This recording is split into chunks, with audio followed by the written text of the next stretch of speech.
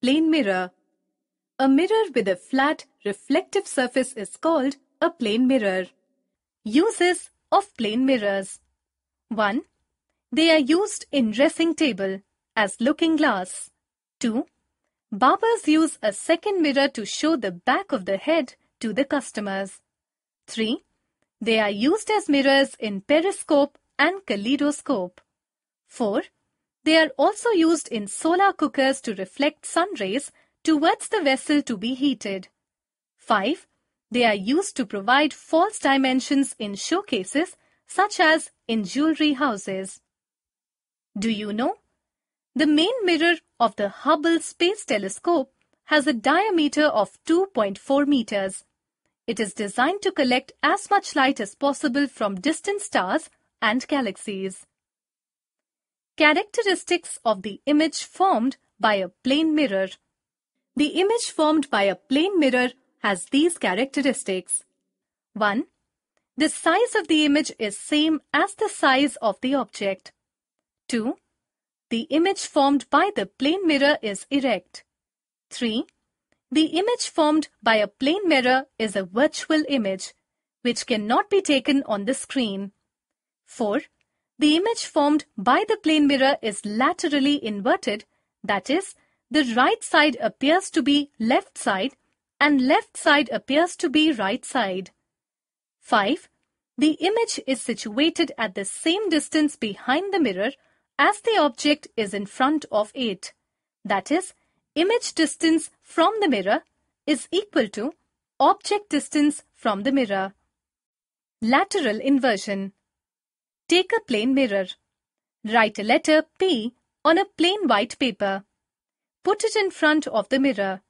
In the mirror, the image of letter appears as.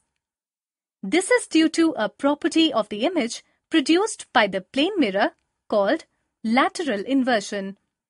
There is a point correspondence between the object and its image in a plane mirror. So, the left side of the object appears as the right side of the object in its image in the mirror or the reflecting surface. All images formed by plane mirrors are laterally inverted. When reflection of light takes place in a plane mirror, the left-hand side of the object appears as right-hand side of the image and vice versa. This phenomenon is called lateral inversion. Cause of lateral inversion. Lateral inversion occurs due to the fact that the image of an object in a plane mirror is formed as far behind the mirror as the object is in front of it. Application. Generally, the word ambulance is printed laterally inverted in front of an ambulance. This is done intentionally so that the driver of the vehicle moving in front of the ambulance reads it in the right way in his rear view mirror and gives side pass to the ambulance. Real and virtual images. The image which can be obtained on a screen is called a real image. It is formed when light rays after reflection actually intersect. The image which cannot be obtained on a screen is called a virtual image. It is formed when light rays after reflection do not intersect or appear to diverge. When they are produced at the back, they intersect. This is shown in the figure. We can differentiate between real and virtual images as given here. Real image, virtual image. 1. The rays of light after reflection actually meet at a point. 1. The rays of light after reflection appear to meet at a point. 2. It can be obtained on a screen. 2. It cannot be obtained on a screen. 3. It is always inverted. 3. It is always erect. 4. The image is formed in front of the mirror. 4. The image is formed behind the mirror. Spherical mirror. A mirror with a spherical surface is called a spherical mirror. Spherical mirrors are of two types, concave mirror and convex mirror. Speed of light. The speed of light in vacuum commonly denoted by C, is a universal physical constant important in all areas of physics. Its exact value is 29,97,92,548 meter per second approximately, 3 into 10 raised to the power 8 meter per second. According to special relativity, c is the maximum speed at which all matter and hence information in the universe can travel.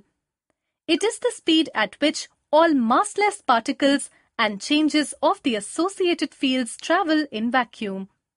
It appears in the famous equation of mass-energy equivalence. E is equal to mc square. It is generally assumed that fundamental constants such as c have the same value throughout space-time, meaning that they do not depend on location and do not vary with time. Primary colors, RGB. Primary colors are basic colors which cannot be obtained by mixing any other colors. But by mixing these colors in varied proportion, all other colors can be produced. Red, green, blue are primary colors. Almost all the colors of light can be obtained by mixing any 2 or 3 in varied proportion. If all the colors are mixed in equal proportion, we get white light. Red plus green plus blue is equal to white. Opaque objects. An opaque object owes its color to the constituents of white light it reflects to the eyes. If white light is made to fall upon a sheet of white paper, it appears white because it reflects all the colors falling on it. A blackboard appears black, it absorbs all colors and reflects none. White paper will appear yellow in yellow light and green in green light. If red paper is placed in white light, it appears red because it absorbs all colors except red. The property of a body to reflect a particular color is known as selective reflection. The color of an opaque object depends upon the color of light which is capable of reflecting. Formation of secondary colors by color addition. Secondary colors are those which can be obtained by mixing 2 primary colors. Example, red plus green is equal to yellow. Red plus blue is equal to magenta. Green plus blue is equal to cyan. Also, blue plus yellow is equal to white. Red plus bluish green is equal to white. Green plus magenta is equal to white. Again, red plus green plus blue is equal to white. Color subtraction. Secondary colors can be obtained by subtracting one primary color from white. White minus green is equal to magenta, red plus blue.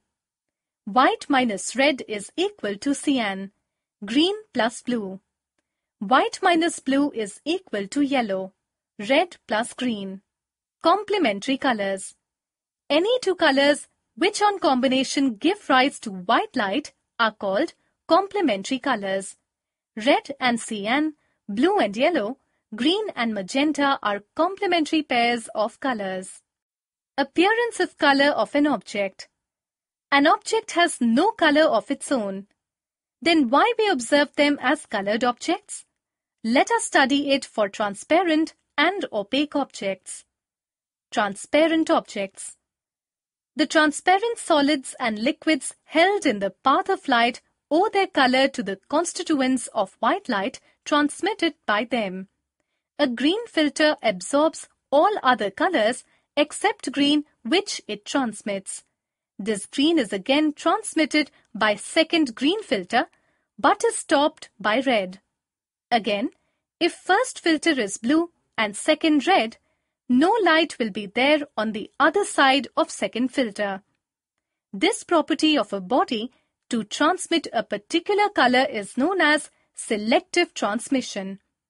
The color of transparent bodies depends upon the color of light which it is able to transmit.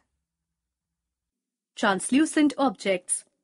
The adjective translucent is derived from Latin translucens, means shining through. The translucent objects allow light to pass through, but objects on other side can't be seen clearly. Example, butter paper, ground glass, etc. The difference between transparent and translucent objects is a transparent object allows to see the objects on the other side clearly, but a translucent object can't. Opaque objects. An opaque object owes its color to the constituents of white light it reflects to the eyes. If white light is made to fall upon a sheet of white paper, it appears white because it reflects all the colors falling on it. A blackboard appears black, it absorbs all colors and reflects none. White paper will appear yellow in yellow light and green in green light. If red paper is placed in white light, it appears red because it absorbs all colors except red.